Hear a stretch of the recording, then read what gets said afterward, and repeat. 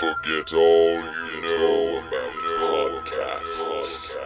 We welcome you to an experience uniquely different.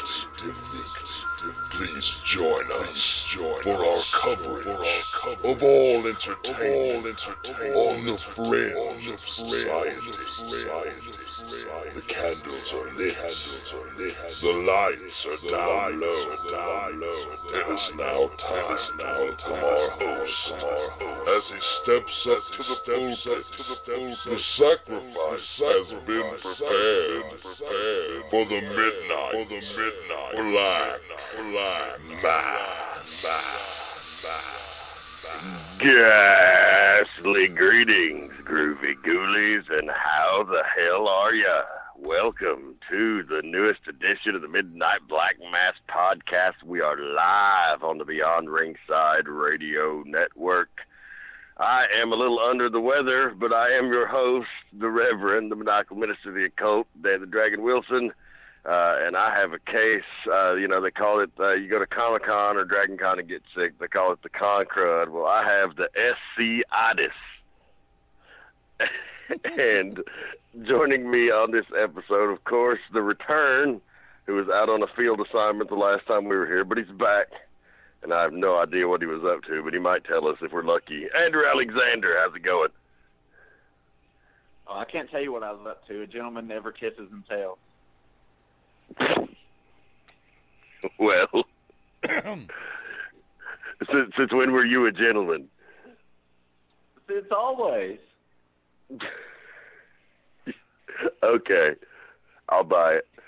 And our third co-host here, the guest of honor over the weekend at the Scenic City Invitational. He also competed in his final professional wrestling match against former UFC star Matt Riddle in a hell of a fight. But he went down for the final count, and now he is officially a retiree, the Strong Style Psycho Tank. What's up, motherfuckers? Ready to do this shit? Talk some Scenic City Invitational? Absolutely, I am, man. What a great night it was. 2 nights, great weekend.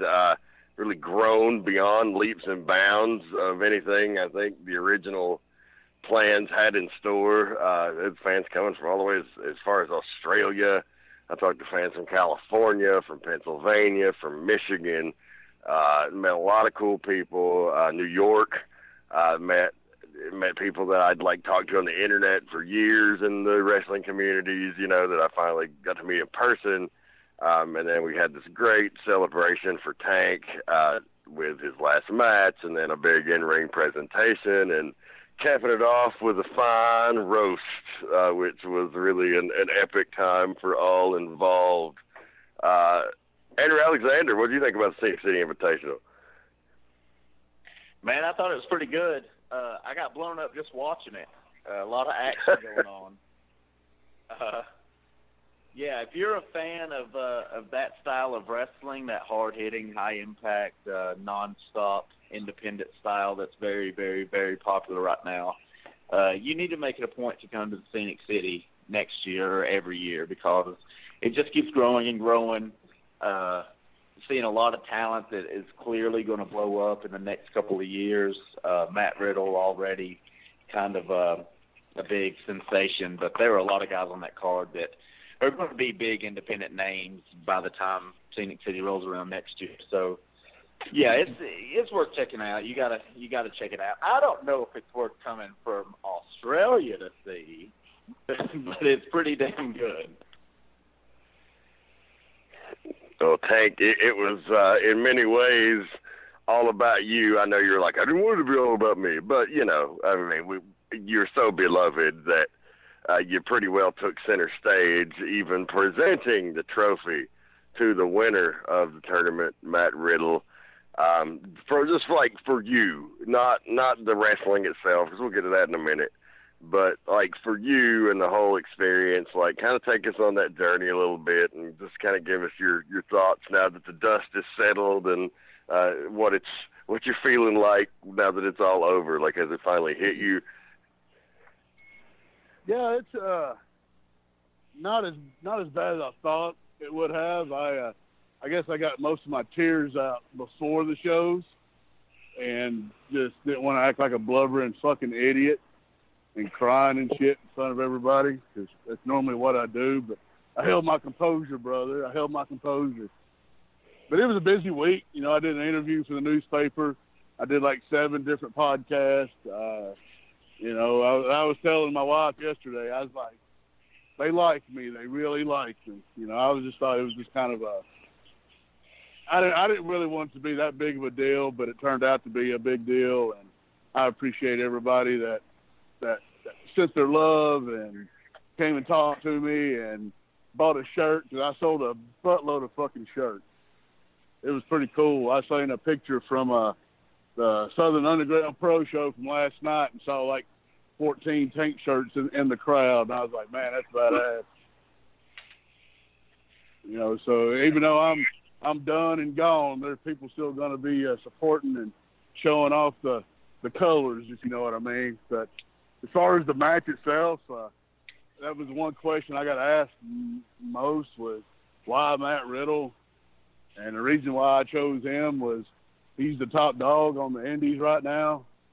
And it was something I had to prove to myself to see if I could still hang with one of these indie darling type of guys, and win or lose, it was going to be it. And of course I lost, but I think I hung in there with him pretty good. He knew he was in a fucking fight. And well, for a guy from the UFC, that's not too damn bad. No. But as far as the rest of the matches, on night 1, I only got to sit and watch a couple. But on night 2, I pretty much watched the entire show, just sitting in the back and watching it. And that Gunnar Miller-Matt Riddle match was, fuck, man. It reminded me of the Lesnar-Goldberg match for Mania this year. That 5-minute, just nonstop beating the shit out of each other. It was good stuff. And then the finals with Kurt Stallion, Joey Lynch, Anthony Henry, and Riddle. You know, you got 4 of the best going out there. And I'd said this a few months ago on a podcast I did for Hot Spots. Kurt Stallion will be your next Matt Riddle, in my opinion. Just, man, this kid, I believe he lives in St. Louis now. He's from Texas. And he drives like 3,000 miles a week to go to fucking shows. And that just takes a lot of heart and dedication right there. I don't care what you say. I don't know why promoters aren't flying him in. He fucking deserves it.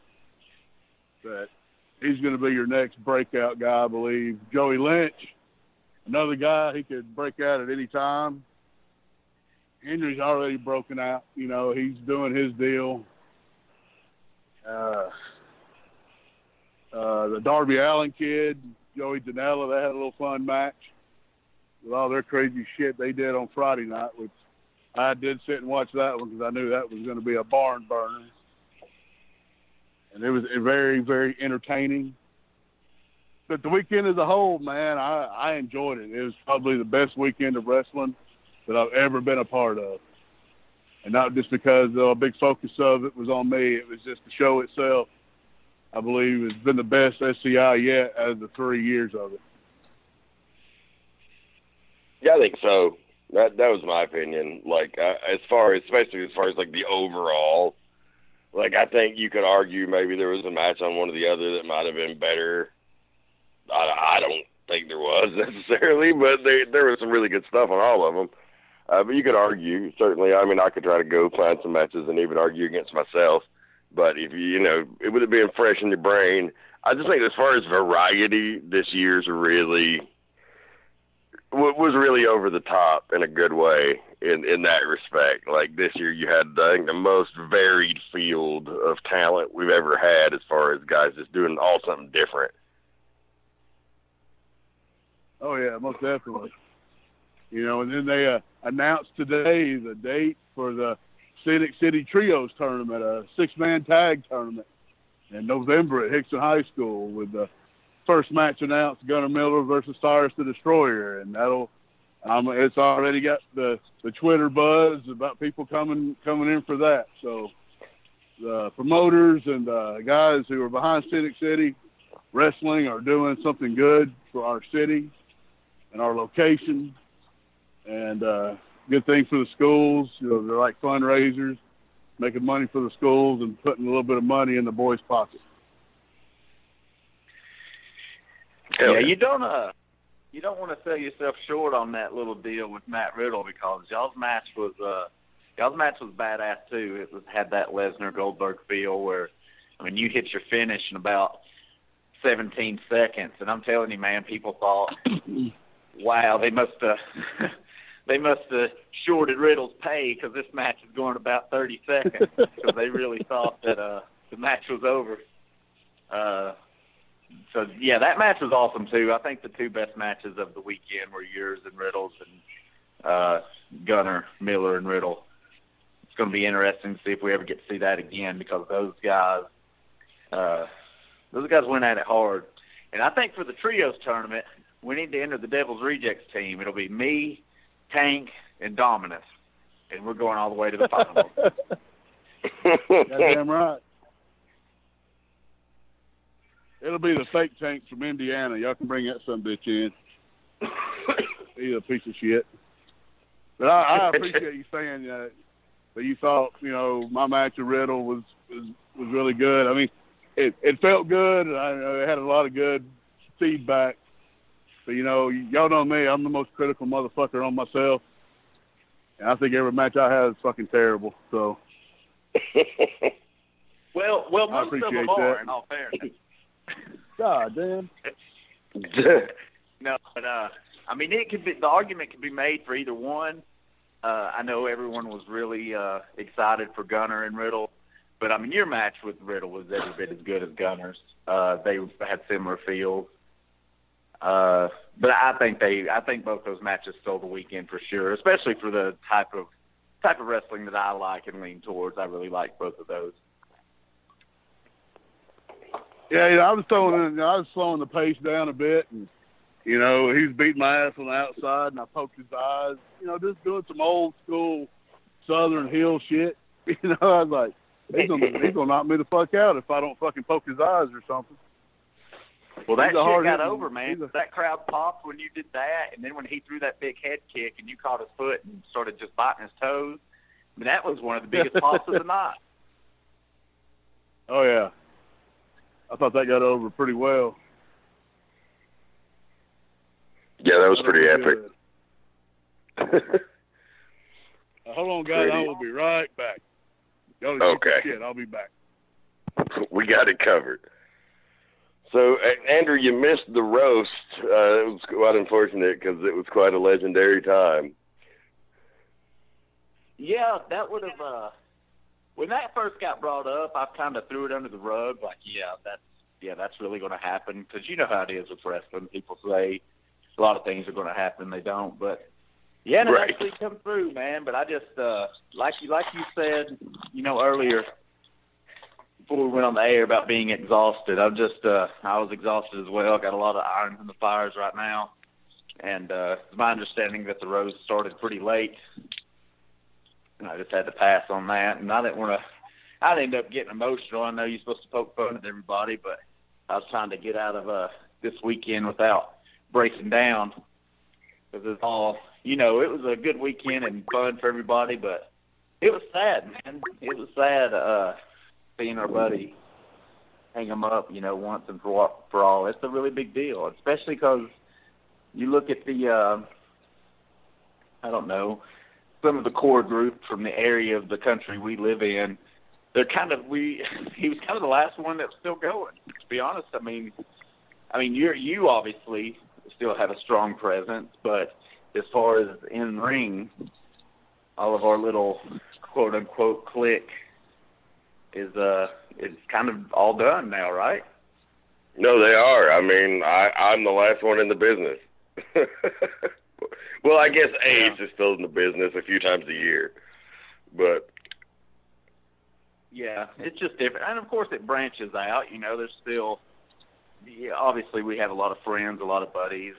Kyle Matthews, Of course, Jeff G. Bailey is still going strong in his role, and then just younger guys that we've come across and helped and mentored and things such as that. Obviously, still going strong, but this little group that started from this little area, and obviously Tank was first, and then you and some other guys were just a cunt hair before me. But then it's just kind of over. Cunt hair. After it's a huge chapter of life. It's just kind of closed, you know. So it's kind of a big deal.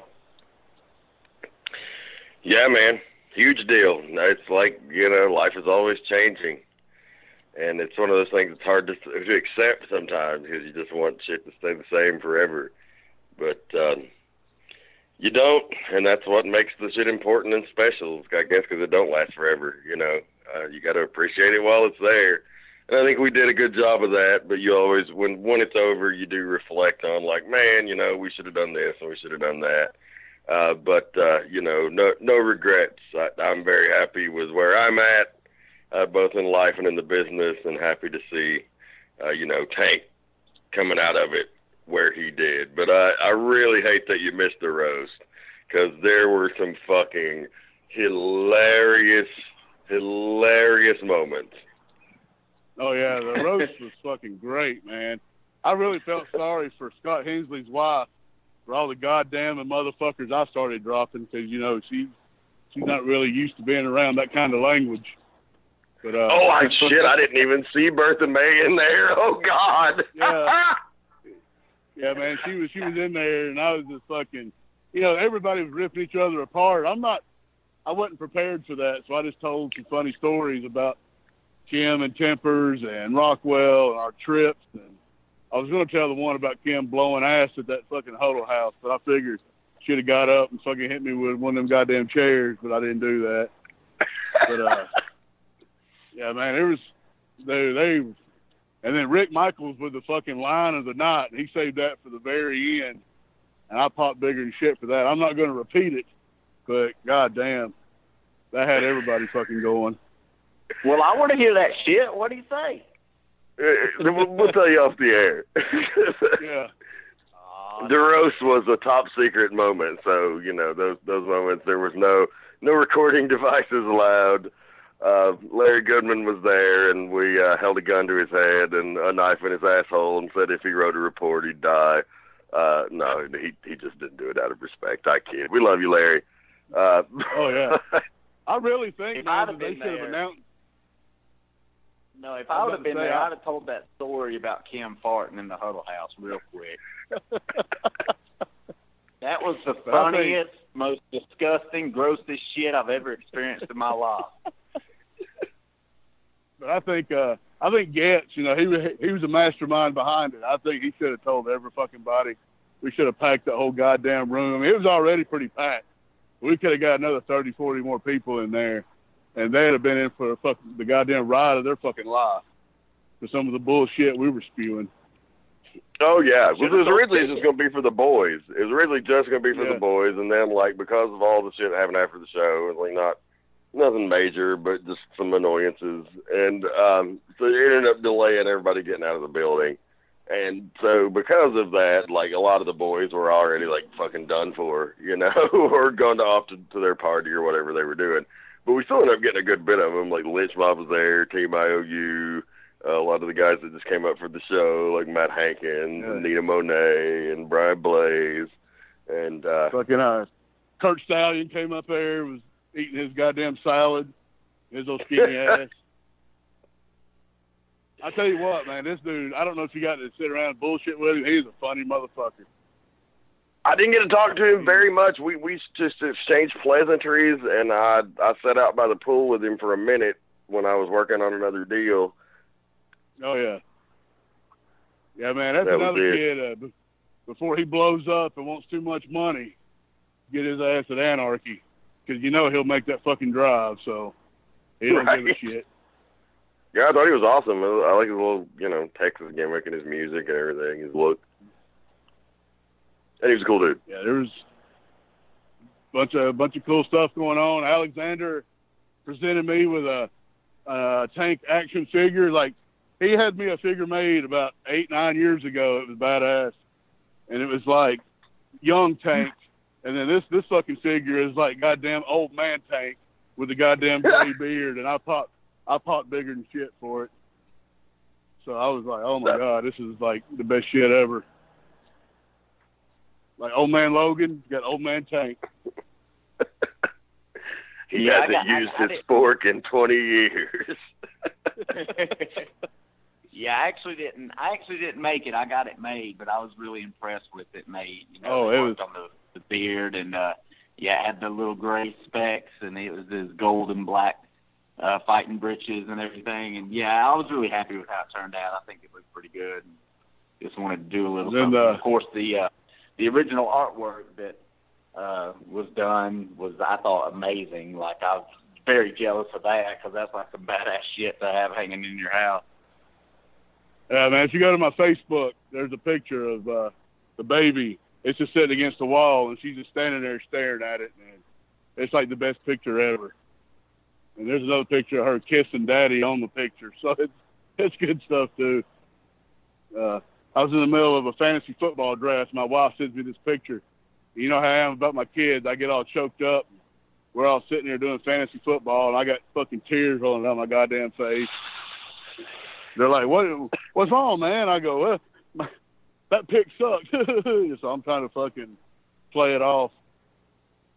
Good shit, though. I really, yeah, that fucking portrait was awesome. I was waiting for somebody to bust it over my goddamn head. I'd have got some hellacious color, but they wouldn't let me do it. One last time.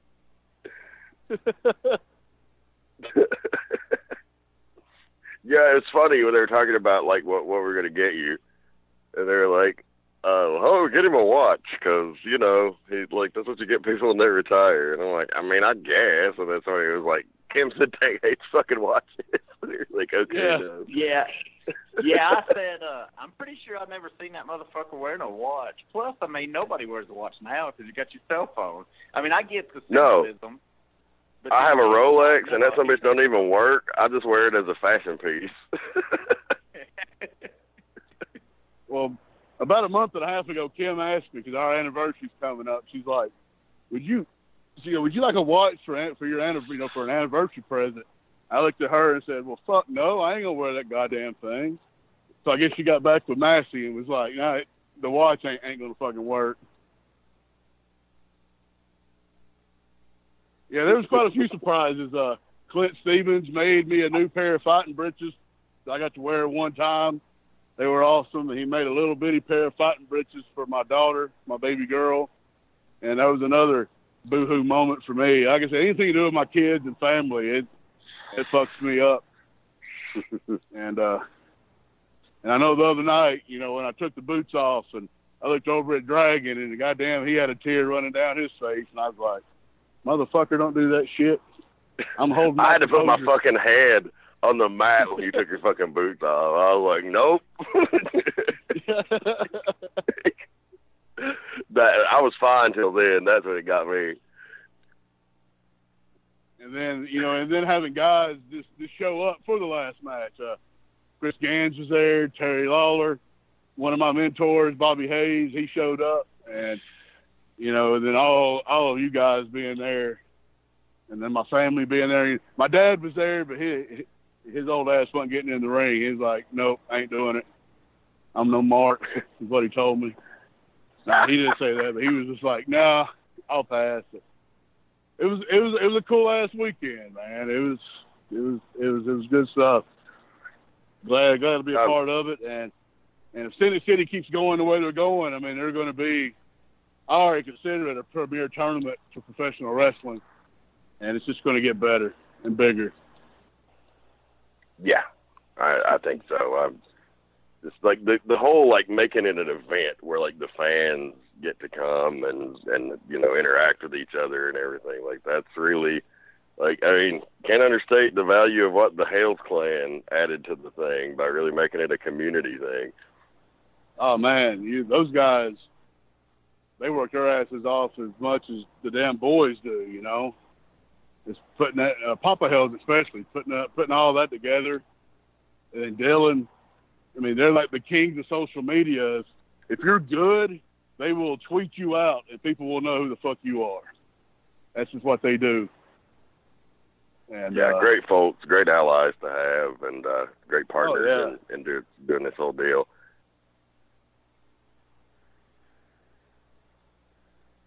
So, now that it's over, go ahead. Yeah.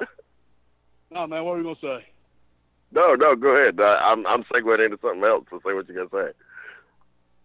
No, I was just going to say, I hate to cut this short, but I got to do some personal things right quick. So I'm going to have to bail on you guys. So y'all just keep the show rolling, and I'll give it a listen later on. But I do love both of y'all like fucking like my brothers. You know, y'all are my brothers. Y'all are family. And even though I'm out of the business, like I was telling guys the other night, I'm retired. I'm not fucking dead. So I'll still be around. You know, if there's shit birds need to be taken care of, I'll take care of them some bitches. You better. We love you too, man. It's exactly the same. You're a family and always will be. And we'll get together and watch SummerSlam or some other shit soon. No, shit. You ain't lying, man. It's just going to be like anything else, man. We'll still hang out and shoot the shit, make fun of people. Just won't be doing it in a locker room. We'll do it in the fucking living room instead. That's right. Before I go, I just want to say thank y'all. I love y'all. Fast Eddie, I love you too, man. Love you too. It was a pleasure for you to. It meant a lot for me. You couldn't make it to the match, but you were there Saturday, so that was cool as shit. It was my honor. I really do appreciate that. Tank, it was my honor. My privilege. And like I said, I just got some shit I got to do right quick, so I don't want to hold y'all up. I'm going to get off here. And I guess we'll be back next week. I'll be ready to go next week. Yes, we will. All right, thanks, Sounds good. And have a good night, brother. See you, bud. You know, that seems kind of odd that he's usually very open about it. But this time when he had to go take a massive shit, he just tried to, butter it up and say he had to do personal stuff. That's weird. As long as he don't text me a picture of it, I'm happy. He hasn't done that in a while, but yeah, I wish I know. fans could have partaken in that. He used to take the nastiest shit you ever seen in your life and just text out a big group picture of it, and that shit was so fucking gross. He look, that's got a dorsal fin. He would say, look, this one looks like, and he would just insert some random thing. And sadly, he would be right. Be like, yeah, that does look like that, but you didn't have to show me. You could have just described it. But yeah, he hasn't done that in a while. I've been lucky. I love it, motherfucker. I'm so tickled that it went off well for him, and we had such a legendary time, like for the roast. White Trash came down. His former tag team partner, he was part of the roast. Mr. Delicious, JC North, was the MC. And we tried to get Laz in because we had this whole big plan where we were going to get him a stripper. And we were going to tell him we got him a stripper. And then we were going to play that Britney Spears, and fucking Laz was going to come in and give him a lap dance, but it didn't work out. That would have been funny as fuck. Man, whatever happened to that guy? Where's he at? He's back. He retired for years, but he's an artist now. And I think he has a real job too, but he's does some pretty cool looking painting and shit. But he's seems to be possibly training for something in the ring, and I don't know what in the world that could be. But in a totally unrelated note, I promise, on September the 9th, we will be having an NWA Wildside reunion show at the Landmark Arena in Cornelia, Georgia. Just released ticket information. They'll go on sale this weekend. Starts at noon with an all-day Q&A and Fan Fest. Tickets to the event are $25. Ticket to the Fan Fest are $10. They're $12 by themselves, but you can get the package for $35. And, that shit starts at noon? Yeah, and the building is going to sell out. We already got people making reservations at hotels from all over the fucking free world. So over 60 confirmed Wildside stars. That Wildside was, man, people, I don't know, man. People may forget about that or current wrestling fan, but that shit was a big deal back in the day, man. Right before I got in the business and then right after I did, I would watch that, and I was just blown away. I'm like, what is this?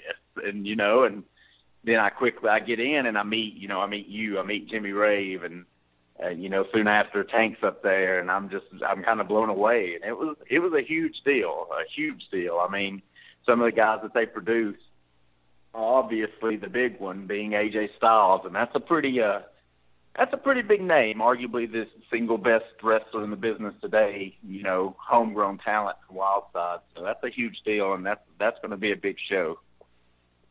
Like, it just keeps getting bigger too, and I don't even hardly know half of like the surprises and stuff. I asked them to keep me in the dark intentionally.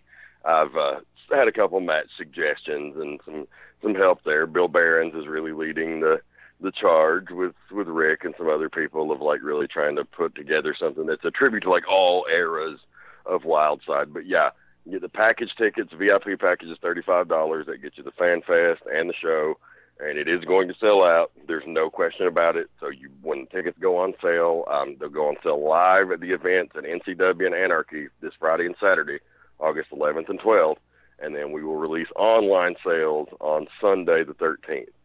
And so there's going to be limited, probably less than 400 tickets will be sold. But we are, for those of you who do get turned away, for a nominal fee, certainly not the full ticket price. We'll cut you a deal. Not sure what the price is going to be on that yet, but we have a closed circuit showing of it set up at the bar next door. Are you serious? Wait, there's a bar next door now? Yeah, it's been there for years. It's that little building in front of the building. It used to be Bulldog Billiards, and they moved out of there, and so we have access to it, and we are rigging it to simulcast the show right from our mixing board. That is awesome, bringing back closed circuit. Man, I might buy me a couple tickets to this and scalp them all. Yeah, the scalping might be hot on this one, man. It's like I said, we're pretty floored by the reaction. It is going to sell out, so get your tickets if you want them ASAP. I'll be outside the building and somebody will be like, "Hey Dan, is Andrew Alexander in the parking lot scalping tickets?" And you'd be like, "Yeah, that sounds about right." Yep.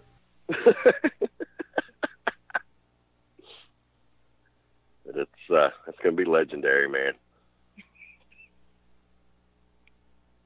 So what else is going on in the wrestling world, man? Our buddy Dash Wilder can't get a break, man. He just got back from that broken jaw, and now his partner suffered I think it's a bicep injury, going to be out a couple months. Like, yeah, that's the saddest shit. I hate that. That's a bummer, man, because that Revival, they were building that program with the Hardys, you could tell, obviously, and that they're not going to get to do that sucks. And another thing that sucks is, and, hopefully, given the recent wave of injuries that they've dealt with, like, I think maybe it's not as big of a stigma anymore. That used to be guys get hurt like that, they would fucking lose faith in them. Don't seem to be the case no more. They didn't lose faith in Balor or Rollins or any of them guys. So I think they're good as far as their spot, but it certainly delays their ability to really get out there and get that big program. It's going to make them big money. Yeah, I mean, working with the Hardys is a big deal, and they can always come back to it. But it definitely sucks, and it's a huge bummer. I don't think you can hold stuff like that against the boys, especially nowadays, because they grind them so damn hard. The style that is just demanded nowadays, you can't not get injured. I mean, that's going to happen to everybody, and this happened at a live event. It wasn't a pay-per-view or a TV, so these guys are busting their ass at these house shows. So, yeah, that really sucks. Also, I think Bayley has suffered a shoulder injury, and it seems to be pretty legit. It's going to take her out of SummerSlam. She had a big match. So, that stuff sucks from a creative standpoint, especially with the WWE. They're constantly under that microscope, and people just ready to pounce on, this is a bad idea, and why did they do this, and why did they do that? But you can vouch as well as I can. booking a small independent show when you have guys go out with injury or guys go out for other reasons, it's terrible. So when for injuries and much more stupid reasons. Yeah. Those are even worse. But when you're the largest company in the world and you have that happen and you have to adjust things on the fly, I mean, it's really hard. People just don't understand how difficult that can be. So, it sucks that it happened, especially right now going into their second biggest event of the year. But, I mean, obviously the Revival, in my opinion, the best tag team in the business today. There's kind of not even a close second to me, really. I mean, there's some good teams out there, but they're in another league. And then, of course, Bayley, she may be the best female wrestler right now. So they're going to be fine. They're going to bounce back, but it is disappointing. Yeah, for sure. And the big, I know you probably aren't, it's not much your bag, but it had a tie to something we did. Of course, one of Tank's last matches was against the Bulldozer Matt Tremont in Cornelia. And they had a huge, great, bloody brawl. This Tremont really the premier guy of that style right now. But he wrestled Onita, the deathmatch legend, in CZW this Saturday. And so I watched most of that show and found it quite enjoyable. Like a lot of people were pissed about, because it turned into a 6-man. Dealing with the Japan offices sometimes is difficult. And Onita's limited. It didn't seem like the people really were that mad about it. Even if it's still people are pretty excited just to see Onita. Yeah, that's a big match. I mean, and that's a good rub for Tank, even though he doesn't necessarily need it anymore. But people looking up, oh, who is this guy? What's he done recently? Oh, he wrestled this guy Tank. Let's watch that match. So that's always for sure. Always good to get that rub. Yeah, I love that FMW stuff from the 90s, man. That was Onita was the man. I really, really loved that as well. It was like the Japanese ECW, but it was a little more crazy. Yeah, I got some of those tapes back in the day, those VHS tapes. A lot of our listeners have no clue what that is, but just picture something you'd watch videos on that you could hit someone with and give them a concussion. And that's what a VHS was. Once upon a time, you could not click on YouTube and find any wrestling you wanted. You actually had to go trade tapes. I know, man. Can you imagine being a teenager in today's world with YouTube and the WWE Network and all of these services? Man, I would never see the light of day, and I damn sure would have never gotten any pussy because I would have been stuck in my room watching wrestling all damn day. Yeah. I mean, I kind of feel the same. I got out and got any when I was in high school because I was so obsessed, getting these VHS tapes and any way you could and recording stuff and watching it and everything. And now it's just, you can see basically any match that's ever happened if you tried hard enough. Yeah, now it's what's not out there is the chase. What is the rare shit? I saw somebody the other day posted a fucking clip that had a triple shot of rare talent, and I think you liked or commented on it, so you may have seen it. It was Jackie Fargo teaming with Roughhouse Fargo, who there's hardly no footage of, against Chris Cold and somebody else, who there's also hardly no footage of. Just one of those allegedly great, amazing, ahead of his time workers and personalities that is just lost to the ages. And then also, it was from fucking Chattanooga, and there's hardly any Chattanooga footage out there. So it was a triple threat of rare shit. Yeah, it's kind of amazing to me that still some of this random stuff pops up from time to time. It's man, who was sitting on this for all this time and not putting it on YouTube or whatever? But yeah, there's still occasionally new stuff will pop up, and holy shit, where has this been all this time? So yes, it's curious to see what else is still out there that we haven't seen. You know, I mean, people obviously, Bill Watts and Jerry Lawler have stashes, and who knows what the WWE owns that they haven't put out there yet. You know, Stampede and different stuff like that.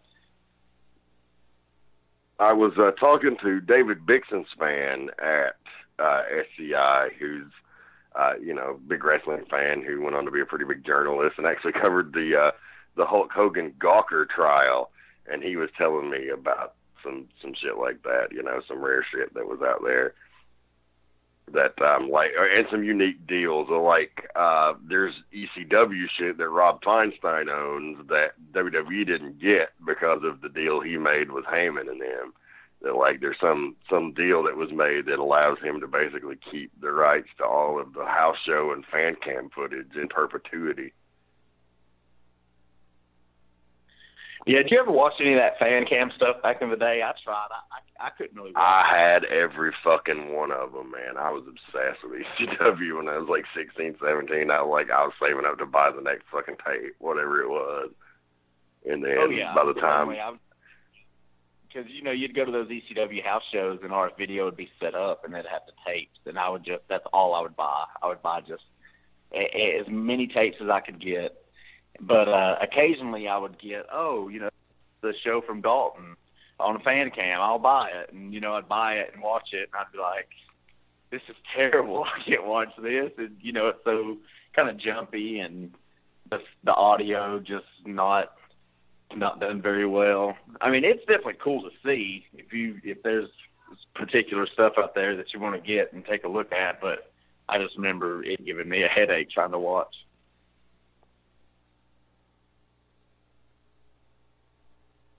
Yeah, it was a little hard to watch, a little fuzzy, a little shaky.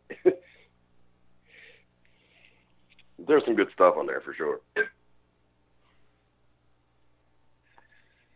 Yeah, we should. I don't know. We should do a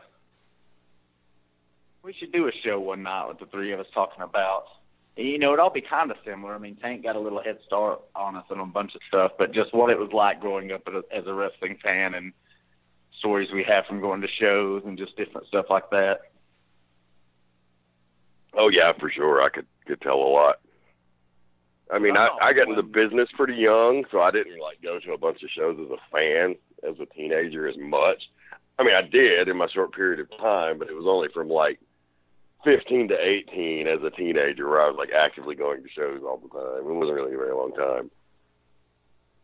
Yeah, because I'm a fan still, but I'm 1/100th of a fan as much as I was when I was a teenager and when I was growing up. I mean, I was absolutely obsessed. Oh, same here. Yeah, to an unhealthy degree. Oh, for sure, dude. It was 24/7 wrestling.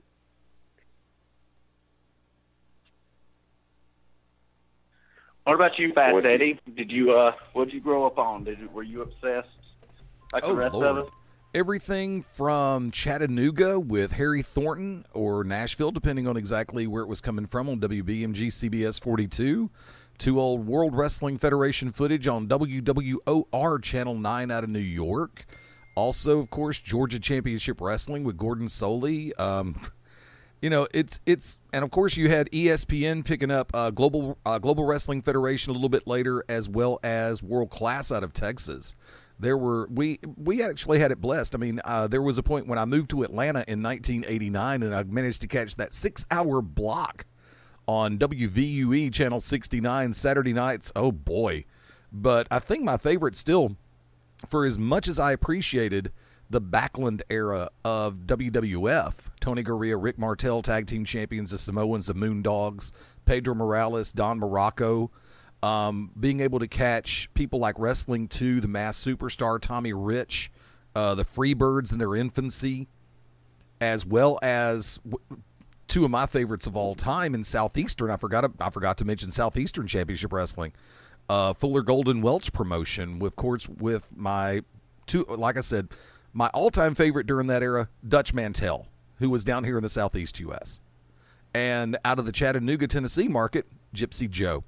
Genuinely one of my favorites of all time. When he and Tojo Yamamoto used to team up, dude, that was gold. That was as good. You're going to laugh at this one. Watching those two go in a tag team match was as much fun as watching an old school NASCAR banging race. Back in the days when they could actually bump each other. And you watch Joe and Tojo and Gypsy go at it in a tag team or even in singles matches. It's just a wrestling fan's dream. And kids these days don't know what it was like to have real pro wrestling. They're used to having television stars and movie stars. We had rock stars. We had wrestling. Big difference. Yeah, I like my favorite stuff as a kid was it was pretty varied. Like I didn't really start discovering a lot of the other territories beyond just your main WWF and WCW until I was in like my, I would say preteens, 12, 13. Yeah, Fast Eddie kind of fills that void that Tank left us with, because that's the type of stuff that he would have said, things such as that, because basically they're old fucks. I'm 51 going on 200 going on 18. Matter of fact, I'll give you a little Easter egg, so to speak. If you remember, back in the day in the everywhere from Birmingham all the way up to the Tennessee market, all the way around through the Southeast, Georgia, Tennessee, blah, blah. There was you're going to know the name when I say it probably, Mike Jackson. A lot of people know him as Action Mike Jackson. Worked NWA territories. He was also doing enhancement talent chopper over on TBS in the Saturday 605 show. He was a part of a great tag team, and the reason why I say great is because of his partner, a gentleman by the name of Tony Ledoux. Tony actually still runs a restaurant out in the western side of Birmingham, Alabama, that still has some, vintage, classic wrestling memorabilia from his time in the business.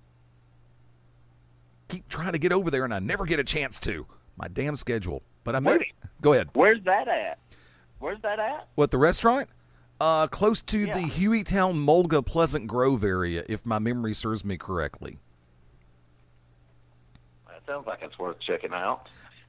Wait, what? I'm sorry. I was the fucking SCitis was making me have a coughing fit. I had to all on mute. Whose restaurant?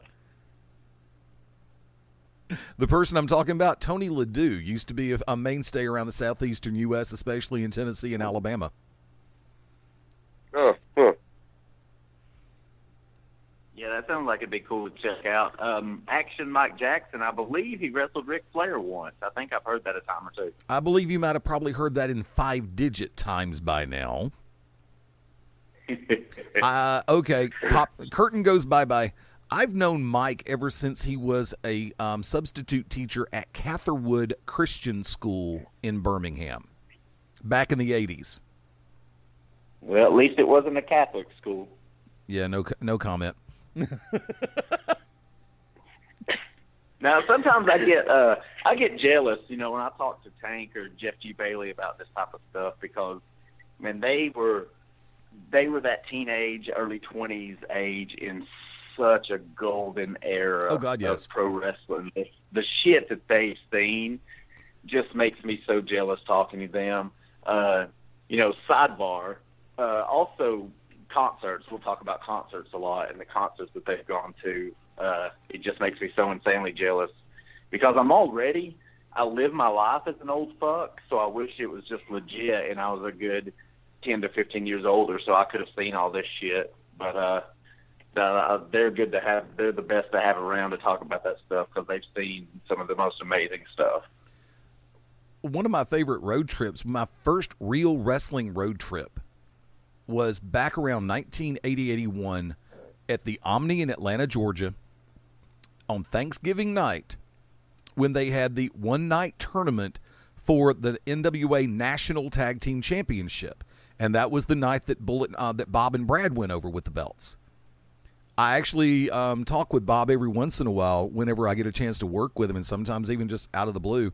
And same thing with Brad. Brad, I miss him so much. Brad and I used to hang out, whether it be in Birmingham or in Atlanta or in Pensacola, and you couldn't ask for a more pure friend than Brad Armstrong. But I would always, I would talk to him about some of the times we'd have in Birmingham, especially. I have a weird distinction as far as career notes because the show that Brad worked at Global Championship Wrestling, he and I worked together at that show, and that was his last live event before he left us. And it's funny because he and I had like a 35-minute long conversation about friends in this business. And he gave me one of the highest blessings I could ever get. He said, I've talked to so many people in this business. I've made so many friends and lost so many friends. And it's like, you're always somebody that I can come back and talk to about nothing whatsoever, and it's still fun.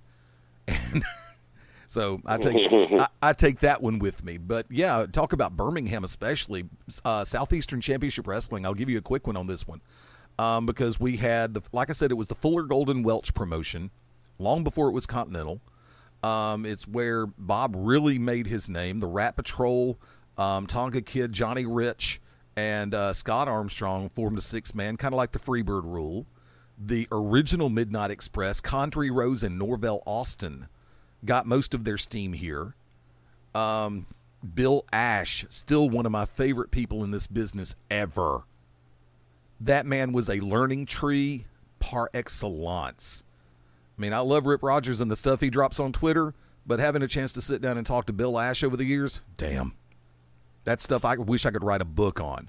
But we had some of the best grassroots stars come through the southeastern U.S., and this is something, like I said, I wish that somehow or another Robert Fuller would find a way to release some of those tapes, because I would kill to have them. I would pay for those faster than I would pay for the WWE Network any day of the week. Yeah, they got the Continental Library is one of those libraries that's in, kind of in limbo. Like, somebody owns it, but they've never mass-produced it. Continental, Portland, Don Owens, Memphis, Don Owens, Portland, Memphis, West Virginia. There's still some territories out there that haven't been libraries that haven't been bought. Now, how much of that stuff is left, who knows? Like, I know there's some of it of Continental at least, because it's on a lot of it on YouTube. A lot of Continental, a lot of Portland on YouTube too. Well, let me give you this one real quick, because everybody always asks, when I am asked what my favorite match of all time that I was there live for, it was on a Monday night in Boutwell Auditorium in Birmingham, Alabama. The build-up had been there for about a month on Southeastern Championship Wrestling. And Bullet Bob Armstrong, before he was Bullet Bob Armstrong, or The Bullet, was one-on-one with Ric Flair for the NWA World Heavyweight Championship. Boutwell Auditorium was packed, standing room only. And they shouldn't have even had chairs in there, because after the 2-minute mark of that match, nobody was sitting. They had everybody on such an emotional roller coaster. Didn't matter exactly what second of the match you want to talk about. It was one of those, as I like to say, moments in time. And that one just stuck with me. It probably, like I said, for two gentlemen who didn't dive everywhere, this was one of the best pure wrestling matches I've ever seen. Yeah, that's what sucks about the old territory stuff is the TVs were awesome, and you got such great promos and angles and things such as that. But so many of the great matches that happened, they're not on tape. No. No one will ever see them. They'll never see the light of day, because back then, it was about the live show, getting people in the building, and then guys, that's where they would really bust their ass. And so much of that would just never be seen by any of us. Mm-mm. Yeah, it's a fact. Hopefully, some of that footage is unearthed eventually in a proper format. It'd be But nice. I am just all tapped out, gentlemen, since we are at the 1 hour mark, so we'll go ahead and call it. I apologize to the fans. I partied maybe a little too hard on SCI weekend in combination with shaking hands with about 5,000 different people from all over the place carrying God knows what. So I'm going to go chill and lay down for a little bit. So you're saying the wrestling fans, the good fans that came to the SCI, you're saying they brought diseases to our great town. That's what you're saying. You motherfucker. Well, I was trying not to laugh for that reason. Ladies and gentlemen, next year when you come to the SCI, you find the Reverend Dan Wilson, and you come up and you just cough right in his mouth. You cut him out because he thinks you're filthy. Hey. He thinks you're filthy animals, and you don't deserve to see this great wrestling action. That's what he just said. Oh, actually, Andrew, I've got one that'll happen long before that, because on Thursday night, August 31st, I found out that the good Rev will be working with Dragon Con Wrestling in Atlanta, Georgia. Yep, that's right. So we can get him I'll sick be all going over from again. the SCitis to the con crud. There you go. All right. Well, Eddie, give us your list of 1,000 plugs. You're the Dean Malenko of podcasting, and then we'll get out of here. At Beyond Ringside on Twitter, Facebook.com/Beyond Ringside Live. BeyondRingside.com is home. And please don't forget, the Beyond Ringside radio app is available for Android, Amazon, and BlackBerry products. Short list. There you go. There you go. That's why they call him Fast Eddie. It has nothing to do with his feet in the sack. Only from the neck up. Follow Andrew. What? Only from the neck up. Follow Andrew on Facebook, Pro Wrestling Super Shop, and more. Follow me on Twitter at Dragon3Jax. Follow Anarchy Wrestling on Twitter at Anarchy Landmark, and subscribe on Powerbomb.tv. That's all we got for you this week. Hopefully, be feeling better by the time we return next week. Keep one foot in the gutter and one fist in your gold. Yeah, and if you got the SCitis, take some fucking Benadryl or something. Good night. Good night.